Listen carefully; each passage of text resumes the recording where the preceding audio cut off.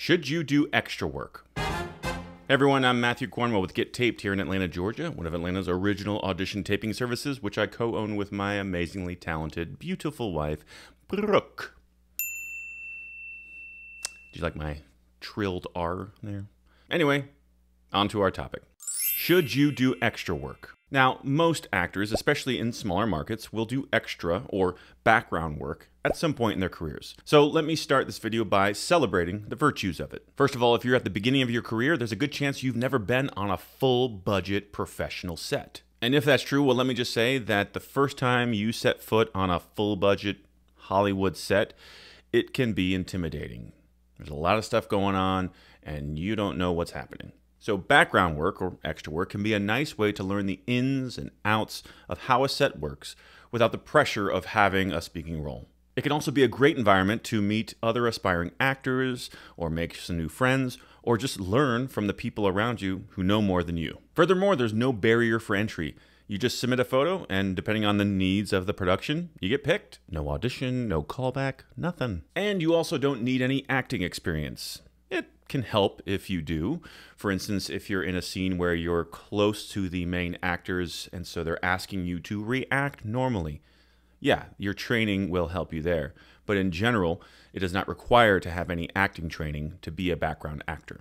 And this is where I'll segue into how background work or extra work is looked at from other sides of the industry. Because there is no experience or training required, background work is not considered acting. That sounds kind of mean, but it's not meant to be pejorative. To say it differently, you would not put background work on an acting resume. An acting resume is meant to showcase the work you've earned based on your skill and training. So doing copious amounts of extra work does not make you look attractive to an agent, for instance. But if you don't have the goal to acquire an agent, or if you have no desire to be a professional actor the rest of your life, then no harm, no foul. Do as much extra work as you want and you can stop watching this video. Because depending on the market you live in, you can actually make a fairly decent living on just extra work. But if you're looking at extra work as a stepping stone for your professional acting career, then keep watching for the nuances of when and if you should do it. One nuance to consider is that if you live in a right-to-work state like Georgia or most other southeastern states in the US, extra work is not covered by SAG-AFTRA for TV and film.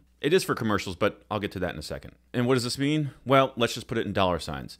If you are doing extra work in a right-to-work state on a TV or a film set, then you're likely to make $80 a day, maybe less, and certainly less if it's a non-union production. Now, if you're working here in Georgia on a union commercial as an extra, the good news is the first 25 extras they hire have to be at the union rate. And for the most current rates, please visit the SAG-AFTRA website. But after that, they can hire all subsequent extras at a much lower rate. So if you're a union actor and you're really close to making insurance this quarter, doing extra work on a union commercial can be a great way to bump your earnings up over that threshold. Especially if that commercial shoots on a weekend, pay bump, goes into overtime, another pay bump, or has violations that they have to pay for. For reference, I remember doing a union golf commercial about 15 years ago, and it was really far outside of town, and it was at the union extra rate, which was, I don't know, maybe 200 and something at the time for the one day. But after lots of overtime, them paying for travel, and they had to pay a violation for a late payment, my check was over $800. Not bad for a day's work. So in short, extra work for commercials can pay really well if it's union. Oh, and before you ask, extras do not get residuals, ever. TV, film, commercials, what have you. So now let's shift gears to episodic television. And this is where I'll caution you against doing extra work if you're also pursuing a professional acting career. And this is the reason. If you work as an extra on a television show, there's a really good chance you won't be allowed to book work as a principal, i.e. a speaking role, on that same show. Now there's a chance that if you did background work in season 1, that by season 4, the slate is wiped clean and they'd allow you to audition for a speaking role. But on more than one occasion, I've had an actor come in to get taped who is currently working background on a television show, but also has a script in hand for a role, a speaking role, that they're auditioning for on the same show, a couple episodes out. And you can bet they did not book that role because they're established in the world. And they're also at the front of mind of production. And so they're not going to let the person who they hire on a weekly basis to be in the background of different shots to suddenly appear somewhere else as a speaking role. It's a liability that's just not worth it. So just be aware of that if you're doing consistent background work on a television show. Now, you could hope to get bumped up to a principal role while working as a background actor on a television show, but that is rare. So please don't expect to get bumped. Sometimes getting bumped can be used as a manipulation to get you to accept the extra gig to begin with, and that's just disrespectful. It just doesn't happen that often, especially in TV and film. In commercials, the bump happens a lot more often, but beware that if they end up cutting your footage from the final edit, you won't get paid as a principal on the back end. In other words, they bump you on set in theory, but from a contractual standpoint, they don't have to pay you a dime more until they look at that final edit and realize that, oh, we did keep their line of dialogue in there, or, oh,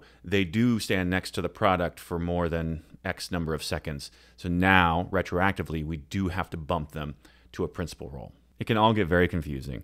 Bottom line, don't expect to get bumped. The last topic I want to cover is how extras are treated on set. If you're new to the industry and you work as background on your first set, you may not notice how poorly the extras are being treated, but once you book that speaking role, you will notice the stark contrast. I can't tell you how many times I've arrived on set for a principal role, i.e. a speaking role, and the first, or sometimes more than first, crew member that sees me treats me as an extra in one particular way. And then once I clarify that, oh, no, I'm cast, or, oh, no, I'm playing so-and-so, their attitude changes night and day. Suddenly, I'm treated like royalty. And while it feels nice to be treated like royalty, it really reflects on how poorly they were treating the extras. And for context, a lot of the time, if they're treating the actors that way, it's because they have a lot of extras on set. And to corral those extras to wardrobe and hair and makeup and to keep them all in one place and to handle mealtime appropriately. And sometimes the extras aren't professional, or they're not punctual, or they're just not in a good mood. The PAs in charge of the extras can develop short fuses. I'm not excusing that behavior, but I do understand why it happens. So to sum up, background work can be highly educational to someone who is new to the industry. You'll quickly find out that it's not glamorous, especially if you end up as a stadium fan in some sort of big arena scene where there's 300 extras and you're 1,000 feet away from the nearest camera. If you want to segue into speaking roles eventually, then you need good training. And if you have great training, then it's time to get a respectable agent. Now, during that journey, it's okay to occasionally continue to do extra work if you enjoy it. But at some point, you may want to close that chapter as you start to get traction in your acting career. That said, the one aforementioned exception is doing union commercial extra work as a means for getting insurance or just paying the bills. Let me close by saying that whatever you choose to do, just remember this industry is very complex, so always assume a posture of learning. Every time I'm on set, I learn something new about this business. Heck, every week I get taped, I learn something new about this business. And I've been doing it for over 20 years. The quicker you absorb the nuances of how everything works in this industry, the quicker you'll see progress in your own career. As always, leave a comment below or email us if you want to continue the discussion. That's it for now. Thanks for watching, and we'll see you on set.